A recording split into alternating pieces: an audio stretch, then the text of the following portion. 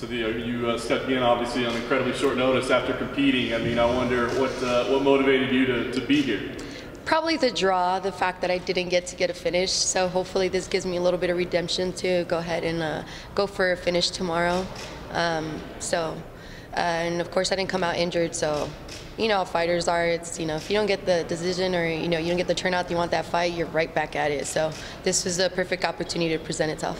There was a lot of controversy, obviously, people upset about the weight miss and that sort of thing. So I mean, is that part of the motivation too, to get in here and I guess, I don't know, give the fans something or prove people wrong, or I don't know what? You know, I just wanted to make things right and just move forward. Obviously I had a mishap with the weight, which is really tough on me. There was a lot of things behind the scenes that were going on that prevented me from getting there. So I just want to get away from that. You know, get away from the missed weight, from the draw, and the only way that I can do that is to, you know, keep competing. So thankfully it's a grappling match. I came out healthy and I feel like obviously I'm in shape from the fight.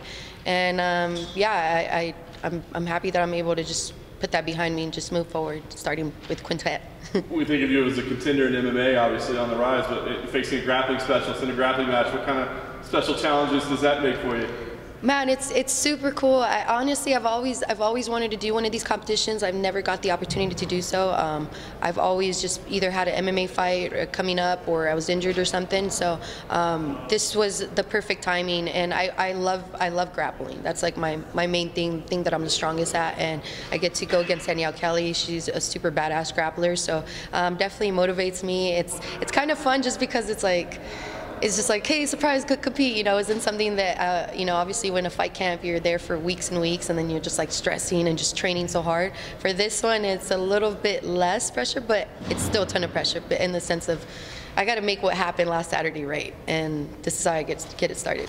I like it. Danielle, for you, if I could ask, I mean, we're all MMA media, so we know what, like, you know, last second fight changes are like. How about in grappling? I mean, is it that big of an impact switching from one opponent to another on such short notice?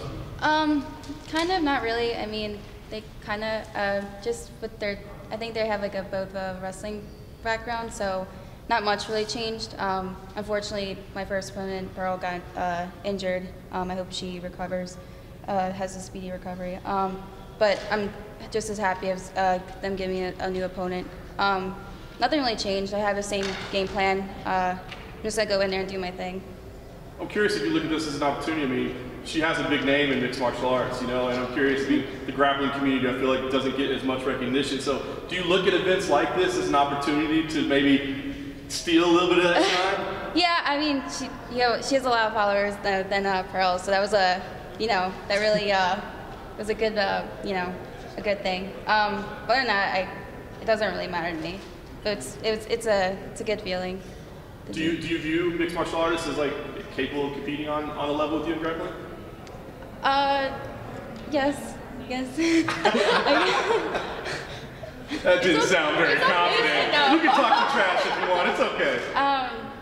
Like, can they compete? Yeah, like maybe on the same level. I mean, because they're busy focusing on boxing. It's not an MMA fight, so obviously, like, she would beat me in an MMA fight. But grappling, like, I'm sure, like, they don't focus on like every detail. So I might be better at like leg locks, or my guard might be better. My top game. I don't know. I think I'm a pretty well rounded grappler. I can wrestle on my feet. I can pull guard. Whatever I feel like. It just depends. I mean, I can wrestle with anyone if I want to.